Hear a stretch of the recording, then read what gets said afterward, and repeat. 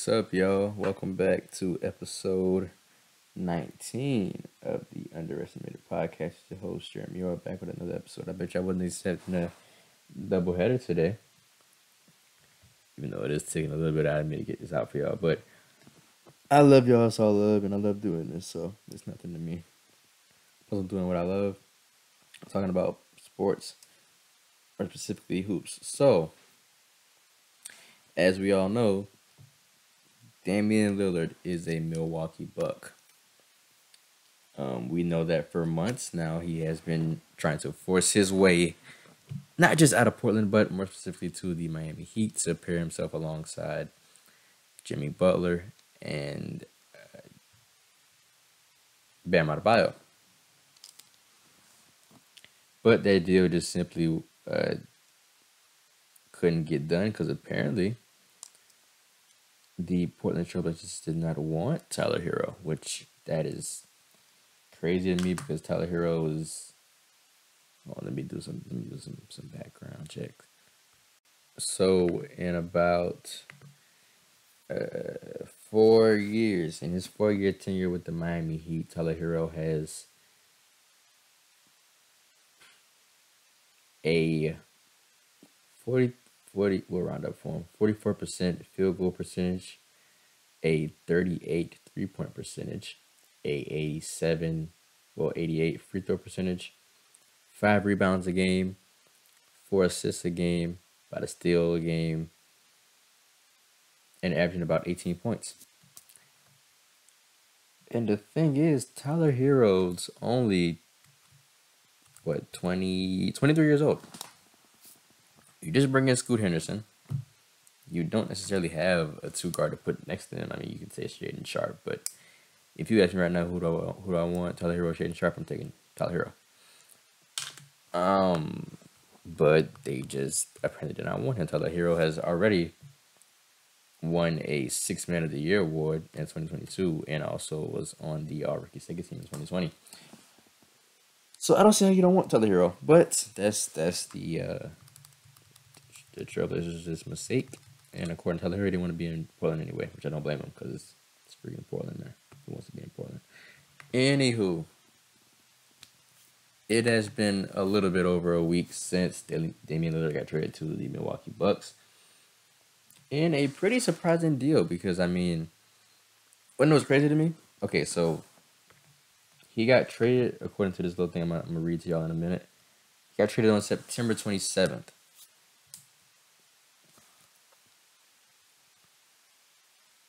Which was the Wednesday before last. So 2 Wednesdays ago.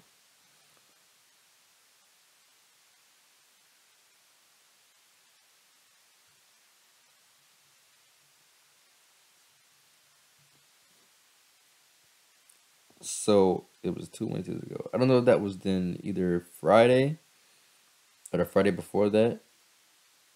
That Monday or Tuesday that I saw it. But as y'all know, First Take has been much better with Shannon Sharpe on the show now. And Shannon Sharpe, when they were talking about Damian Lillard, said, he threw it out there. He was like, what about Milwaukee? What about the end of Milwaukee? And Stephen A was like, I haven't thought about that. And that actually would be pretty great. And then look what happens about 1 to 3 days later. He gets traded to Milwaukee. So, I still think, this is my thing. The point guard position is, it really gives me a headache nowadays. Even when I'm discussing it now with y'all, with a friend, family member, whatever, because I want y'all to really think about what a point guard really is. To me, even though the guy is 6'9", the true definition to me of what a point guard always will be is Magic Johnson. That is what a true point guard would always be to me. Yes, the game has changed and evolved because of the light-skinned, green-eyed man and Golden State named Steph Curry.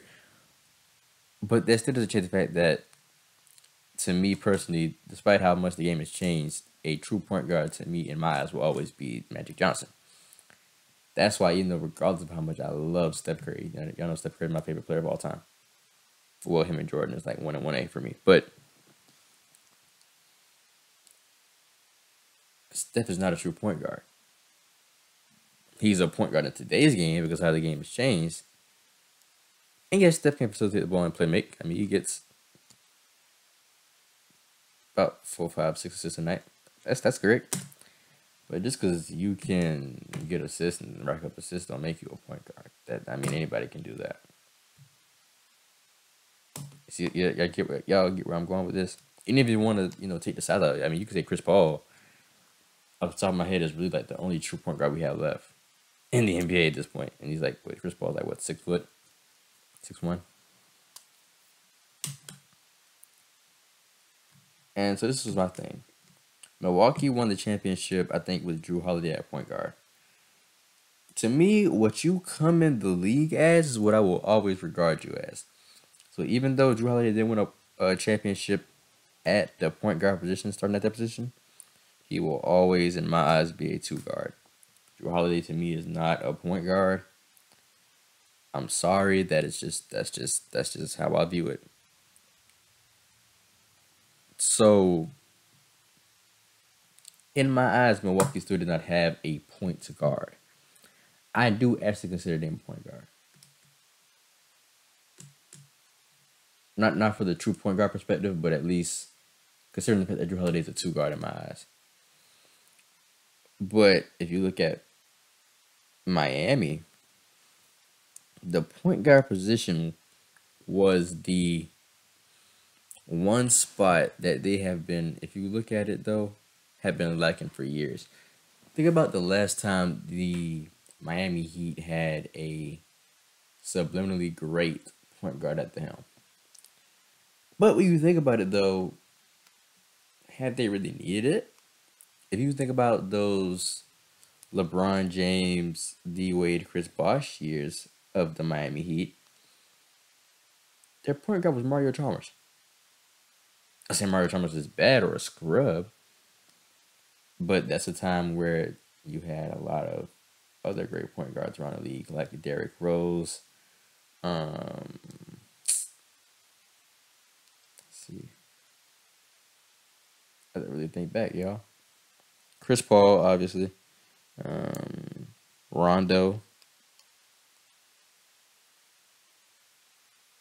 What am I missing?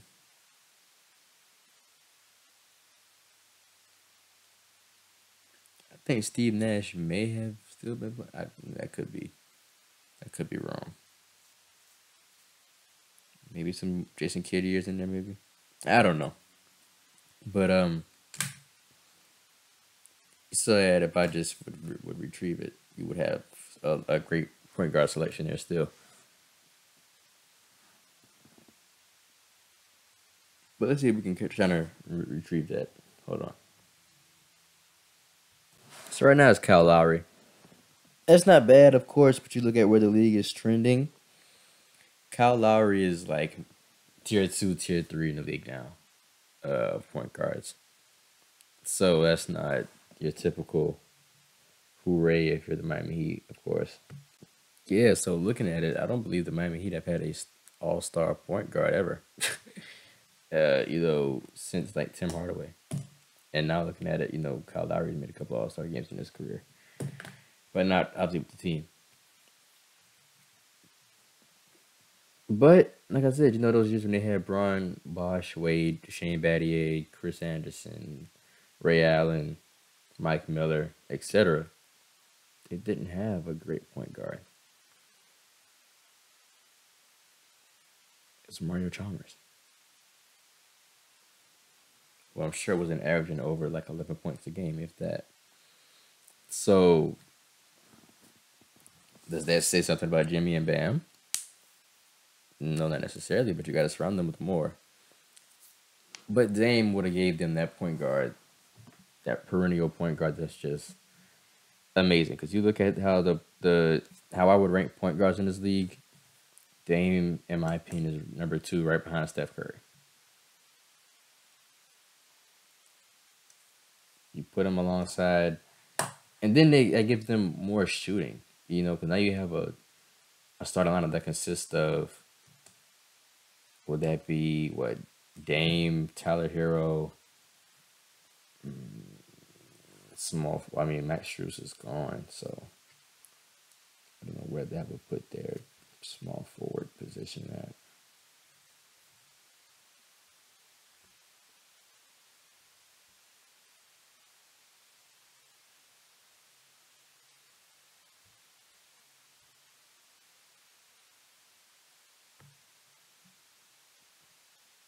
Oh, sorry, y'all, Jimmy. Oh well, according to this, it says that Josh Richardson is going to be the point guard, and they're going to put Jimmy at the four. So I guess I'm wrong on that, but I'm pretty sure it may go something like, it would have been something like Dame, Tyler Hero, maybe like Jimmy, Kevin Love, Bam, or maybe even Caleb Martin, then Bam. I don't know about Jimmy at the four. I mean, Jimmy is Jimmy. Jimmy does magical, unorthodox things, so maybe playing the four would be one of those things as well. But now they have, this is just completely horrible for the Miami Heat. Now you lose a player that wanted to be in your franchise, at a position that you have really not been superior in throughout the course of your tenure as an organization. You send him to a team that has already given you trouble at the most important time of the season in the Milwaukee Bucks in the playoffs. Even though I think they put them out recently. I think so. But still, all things considered, both teams healthy, they give them a hard time. And you let them get the play that y'all was supposed to get. Now you let Dame get shipped to Milwaukee. Put him alongside Giannis. Now healthy Chris Middleton, which we don't know what version of Chris Middleton we're going to get. We don't know if we're going to get the All-Star second option Chris Middleton or what. But we shall see. I think if he's at least 80%, I'd take a 80% Chris Middleton healthy. So yeah, Dame is a Milwaukee Buck. How do I feel? Well, as a Warriors fan, he ain't on the West Coast no more. So that helps us out in that regard. But the West is still tough, whether he's there or not. It's just tougher with him on that side. But even though he really ain't been in, playoff contention in about 4 or 5 years, so that hadn't really affected us, him being on the West Coast as of recently. But if we somehow find a way to make it to the finals, he may be there, and we get a Steph versus Dame final, which would be pretty great. Yeah, that's me. Now, I say this, obviously on paper this team looks amazing. You got Dame, Chris Middleton, Giannis, Bobby Portis, Brook Lopez. It's probably going to run things.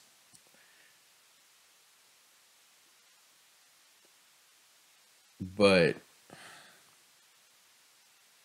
a couple of years ago, bring it back to my Warriors here, we had a starter five that each player in that starter five was a top 10 player in their respective position. That lineup consisted of Steph Curry, who was definitely a top 10 point guard at the time. Obviously top 3, depending on how you stack it up. Klay Thompson, who was a top 10 shooting guard at the time. Kevin Durant, who was a top 10 small forward at the time. Draymond Green, who at that particular time was a top 10 power forward at the time. And then Boogie Cousins, who was a top 10 center at the time. Although that team never got to really show what they were capable of because of injuries, I always tell people, you can have the 5 best players in the NBA on one team, right? You can have an all-star team that we had. If the team does not gel and mix to its full capability, then it would just simply not be worth what we all thought it may be. And that's what I say about Milwaukee. I learned that the hard way. 'Cause I thought for sure, me having a younger mind and not being as, intelligent of a basketball mind as I am now, I thought for sure if all players on that team had played all 82 games that year, we were going to go 82-0. But that year we went like 63 and no, that wasn't the 73-19. That was the 67-15 team, I think. I think that was how we did that year. But anyway, I say this to say that yes, Dame on paper looks great on this Bucks team, but if this Bucks team does not gel to the potential expectation that we have for them, then they're just gonna underperform then, to most of our likings. It's just the hardcore truth. But like Dame said, obviously it's easier said than done. Them acquiring him puts defenses in around the league in a kind of a two option mindset. You can either stack the paint and let Dame get, he said, what did he say, like 9 threes a game? I don't believe that's gonna happen, but on any given night, probably 6 threes, 4 to 6 threes a game. Or you can double team Dame and let Giannis get 30, 40 points in the paint. So teams will have to find a way to balance both containing Dame and Giannis. If I'm teams around the league, right, with me just now saying that, my objective every time I play against the Bucks is to make Chris Middleton beat me. If Chris Middleton comes up there and drops 40, 50, whatever, and we lose, okay, I can go to sleep at night. Just don't let it be Dame or Giannis. Make Chris Middleton beat you. Or Bobby Portis. But I would, whatever. Make Chris Middleton beat you, because if you're going to depend on letting Giannis or Dame beat you, it's not going to go very well. Now, if you say, I'll let Giannis beat me off the jumper, Giannis doesn't have a consistent jumper, but I believe if he sees one or two go down, that confidence is going to skyrocket and he's going to start really pulling them. And he's gotten more and more comfortable with his jumper over the course of about the last 2 or 3 seasons. So I wouldn't necessarily go down that route, but teams may try it and see how well it goes for them. Where does this stack them up in the league? I think in the Eastern Conference, they could potentially be top 3. Of course, some people saw this deal and immediately put them as the top team in the East. No, not necessarily. The way that Boston looks, acquiring Drew Holiday and Kristaps Porzingis, they look dangerous. I mean, that starting 5, it's monsters.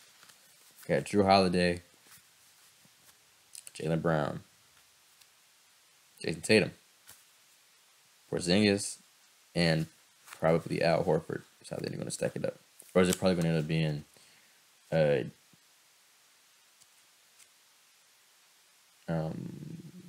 Drew Holiday, Derek White, Jaylen Brown, Jason Tatum, Kristaps Porzingis. Either way it go, still great regardless. Boston actually scared a bunch of people when they traded guys like Grant Williams away, then Robert Williams. But they've made up for it with getting 2 all-star caliber players in their respective positions in Drew Holiday and Kristaps Porzingis. And now that, also not to mention Marcus Smart, shipping him off to Memphis. Now, on the defensive side of the ball, they can lock in and actually become a cohesive defensive unit. They could be scary. They could definitely be scary. So I would probably put them number 1 in the East right now, making Milwaukee probably the solidified maybe number 2 lock. So we're talking about the East here. So that's Boston, Milwaukee, Philly. I think Philly would be top 6. And then we don't know what we have with James Harden. I think James Harden might be on the Clippers. And that's where he's at least trying to go. I don't know how that's going to work out, but that may happen. Obviously, you got teams like the Pacers, who I think are going to make some noise this year. Because I really love Tyrese Halliburton's game. And I really like the kid, Jarvis Walker, that they got from, was that Houston? In like the 5th pick in the draft, or 7th pick? Something like that. I know it was top 10 for sure. Let's see, who am I missing here? Brooklyn may make their way into another playoff appearance. Ben Simmons looks like he could be back to being the Ben Simmons we all know and love. Miami, of course, it's going to be top 4. Who am I missing? I'm trying to do this without looking at the conference. Oh, the Bulls, maybe. This playing thing is so jacked up now. Like, I can be a 10th seed and work my way into the playoffs. So just winning 2 playing games. That's just crazy to me. But that's how they could stack up with the Eastern Conference. I think they could potentially be a top 5 team in the league in totality. That's definitely it. On paper, we could say top 5 teams in the NBA. I'm going to say, obviously, Phoenix, Milwaukee, Boston, the Nuggets, because they're been the champs until, the crown is taken from them.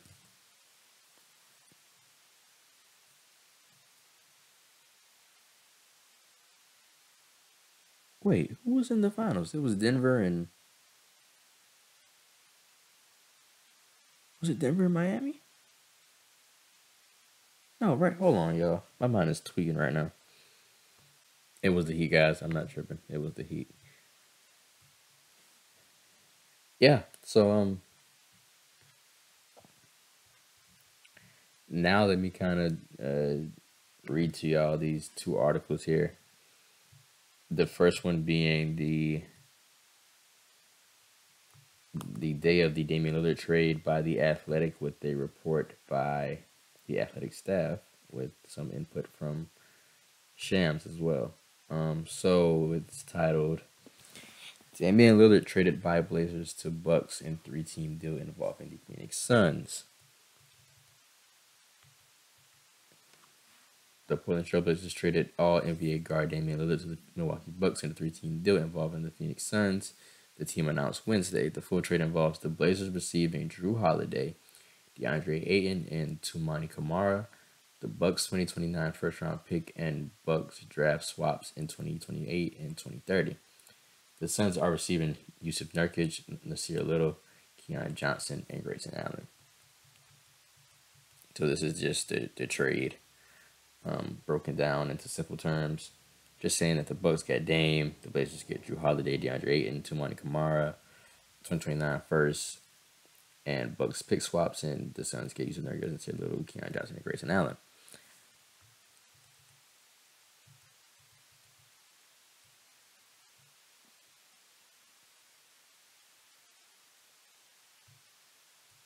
Now let me get to... Well, I will actually just read these.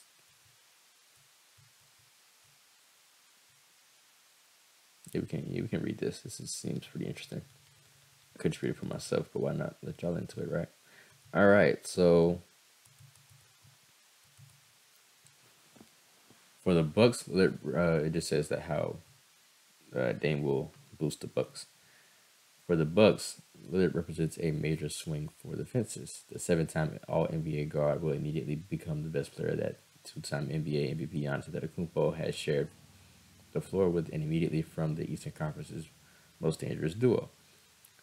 Lillard just put together an All-NBA third-team season where he proved that he can still perform at an elite level with 32 points and 7 assists a game. So you bring a 32-7 Damian Lillard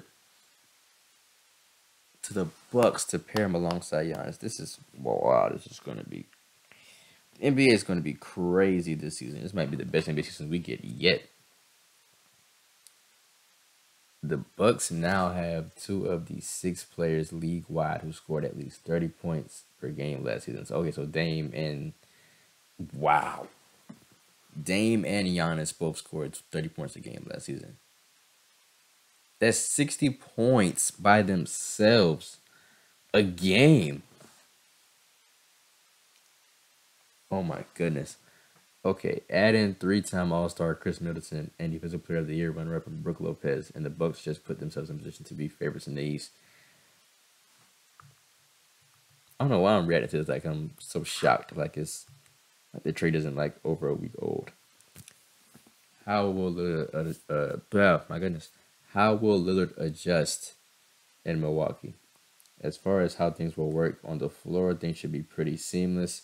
The Bucks trade their star point guard to get Lillard, so he just needs to slot into Holiday's spot in the starting lineup. His addition will immediately add a new dimension to everything the Bucks do offensively. While teams have long dared Bucks point guards to score in the pick and roll while with Antetokounmpo, Lillard cannot be afforded such opportunities. Despite never playing together, Antetokounmpo and Lillard could end up being the league's most dangerous pick and roll duo overnight. Now they talk about the trade in totality with the Suns moving on from DeAndre Ayton, which we thought about, kind of looking over between the past 2 and 3 years. Ayton has been the most discussed athlete in Phoenix for most of his time in the desert. The big man's talent has always been obvious. He has size, athletic ability, and shooting touch. What he lacked was a strong, consistent motor. Some nights Ayton's skill set was intoxicating, but too often he left everyone wanting more. Upon introduction, new coach Frank Vogel said he looked forward to restoring Ayton to an all-star level. Although it would have been nice to see how Vogel's defensive-minded approach impacted Ayton, it's not surprised that the organization was ready to move on. Entering his 6th season, Ayton set to make $32 million this season is who he is. Nurkic may not be as talented at 29, he's also 4 years older than Ayton. But he might be a better and cheaper fit alongside Devin Booker, Kevin Durant, and Bradley Beal. Now this is the last portion that exclaims, what now for the Heat? It felt like the Heat were all in on adding Damian Lillard this offseason, and losing out on him has left them in a precautious position. While Miami was able to summon all the strength of Heat culture and pull off a historic run to the NBA Finals last season, this Heat roster in its current state doesn't look like it is built to repeat as Eastern Conference champs. While Tyler Hero is back after missing most of last year's playoff run, Max Strus and Gabe Vincent both left free agency this summer. Jimmy Butler and Kyle Lowry are also a year older. With Dame, the Heat would have been one of the favorites to win the NBA title. Without him, the future looks very uncertain. Which is true. Which is very true.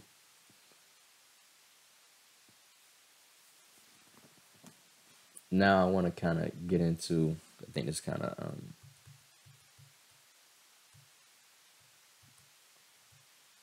gets into some financial things here with Dame being traded to Milwaukee. So I kind of want to read this for y'all. This is a Forbes article written by Brian Toperick, a senior contributor. This was also the day after Dame was traded to Milwaukee. It says the Milwaukee Bucks saved the NBA trade market with their Damian Lillard deal. So, nearly 3 months after he requested a trade from the Portland Trail Blazers, Damian Lillard finally got his wish Wednesday to some extent. The Blazers shipped him to the Milwaukee Bucks in a 3-team blockbuster that radically reshaped the NBA hierarchy. In doing so, they revitalized the league's trade market for the time being. When Lillard requested a trade on July 1st, he made it known that he only had eyes for the Miami Heat. His agent, Aaron Goodwin, advised other teams not to pursue a trade for him because he wanted to only play for Miami, according to Barry Jackson of the Miami Herald. Lillard's one-team trade request was relatively unprecedented. He just signed a 2-year, $121.8 million extension with the Blazers last summer, which meant he was on a guaranteed contract for at least 3 more seasons. Lillard's Miami or bust stance sapped the Blazers' leverage in trade negotiations, as the Heat had little incentive to offer a fair value package if they thought they were the only bidders. In late July, the NBA sent a memo to all 30 teams that said any future comments made privately to teams or publicly suggesting Lillard will not fully perform the services called for under his player contract in the event of a trade will subject Lillard to discipline by the NBA. That didn't cause the rumor mill to stop churning, though. Jackson and Anthony Shane recently reported that if Lillard is traded to a team other than Miami, he is expected to ask to be traded to the Heat. Despite those reports, it seems as though Lillard is on board with his move to Milwaukee, and he just has a tweet that Dame made the day of the trade, basically where he said the casuals won't be addressed, but the Trailblazer fans and city of Portland that I love truly will be, and they will be addressed truthfully. Stay tuned. Excited for my new chapter at Bucks.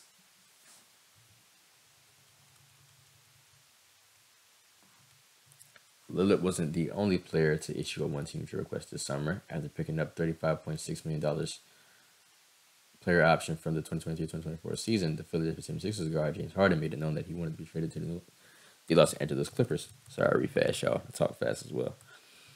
Unlike Lillard, Harden's trade request remains unfulfilled for the time being. If he wants that to change, Harden may have to take after Lillard and widen the scope of which teams he's willing to join. Trade talks seemingly never got off the ground between Portland and Miami, according to multiple reports, while the Sixers ended trade talks with the Clippers in mid-August, per ESPN's Adrian Wojnarowski. Once Lillard's camp realized that they were stuck at a dead end, Goodwin privately told the Bucks and Brooklyn Nets in mid-September that he would be interested in a deal there, per Mark J. Spears of Anscape. Less than 2 weeks later, the Bucks leapfrogged the Heat to acquire Lillard. The Lillard trade saga should teach both disgruntled players and their agents a valuable lesson. Teams hate being backed into a corner. One-team trade requests are far less likely to be fulfilled unless that team has a treasure trove of assets that it's willing to dangle. Otherwise, a player risks being stuck in trade purgatory until his contract expires or he expands his list of destinations. Had the Blazers caved and taken a subliminal return from Miami, other stars would inevitably follow suit with their own trade requests. The Bucks did the league at large a favor by not being scared off by Lillard's heat or bust stance, but they did themselves a favor too. This summer, Bucks megastar Giannis Antetokounmpo made it clear that he was suddenly questioning his own long-term future in Miami. Chris Middleton, Drew Holiday, and Brook Lopez were all along the wrong side of 30, and the Bucks' title window appears to be closing within the next few years. Now let me make a comment before I continue reading. I found it so funny that the minute Giannis came out and said, I want to be a Milwaukee Buck for life, but at the end of the day, I'm a winner first. And if I'm not in a winning situation, I will, explore all options to go be a winner and compete for a championship. The minute Giannis comes out and says this, in no time they go get Dame. In no time they go out and require Dame. It was like, we're not letting this happen. Like, we're not letting Giannis go without a fight. And they immediately go acquire Damian Lillard to keep him happy. Because he knows that with Dame on his team, they have a chance to be winners. and I expect him to be very successful for years to come. And if you look at it, Dame and Giannis kind of have had mutual respect between one another for some years, because Dame said years ago, if you could play with one person in the league, who would it be? He said Giannis. And now look, he's playing with Giannis. Lillard just turned 33 in July, so age remains a long-term concern for Milwaukee. But Antetokounmpo should no longer have to worry about whether the Bucks are all in on pursuing championships. He still might not sign an extension until next summer, when he'll be eligible for a 4-year deal worth an estimated $244.9 million, according to Sportrack's Keith Smith, but he's likely to far less of a free agent flight risk in 2025 that he seemed to be a few weeks ago. That's bad news for Miami and other suitors that were lining up to pursue Antetokounmpo, including the New York Knicks. They'll now have to turn attention elsewhere, whether to Harden, Holiday, whom the Blazers received in the Lillard trade and reportedly hope to reroute elsewhere, or another disgruntled star down the line. That's great news for the NBA trade market at large, though. Had the Bucks stood pat and not going on a deep playoff run in 2023-2024, speculation about Antetokounmpo's future would have reached a fever pitch. Teams interested in trying to acquire him might have been more risk adverse with other trades in the meantime, as they need to preserve as many assets as possible. That could have ground the star trade market to a halt for the next 2 years.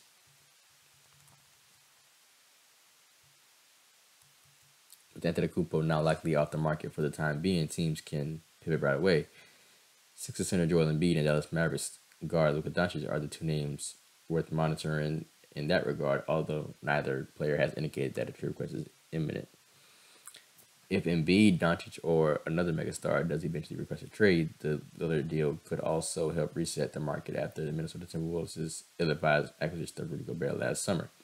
That deal set an unrealistic baseline for any star trade, as the Wolves gave up 4 first-round picks, a first-round pick swap, Walker Kessler, Malik Beasley, Jared Vanderbilt, Patrick Beverley, and Leonardo Balmaro for him.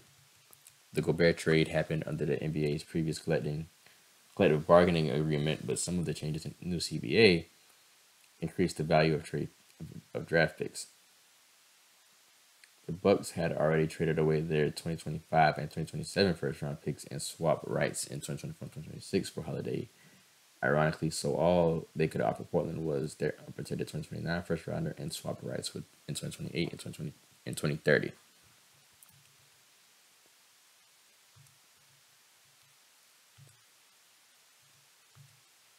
Under the old CBA, that might not have been enough draft compensation to get the Blazers to agree.